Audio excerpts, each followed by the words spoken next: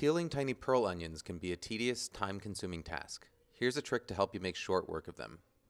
Using a chef's knife or paring knife, start by trimming off about a 1/4 inch from the top and bottom of each onion, setting them aside as you go.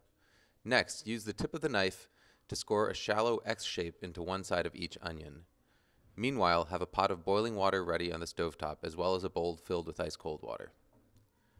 Drop the onions into the boiling water and boil for just 30 seconds. Then, using a fine mesh strainer or a slotted spoon, pick up the onions and transfer them directly to the cold water to halt their cooking. The outer layers of the onions should have softened just enough for you to be able to peel them off easily with your fingers.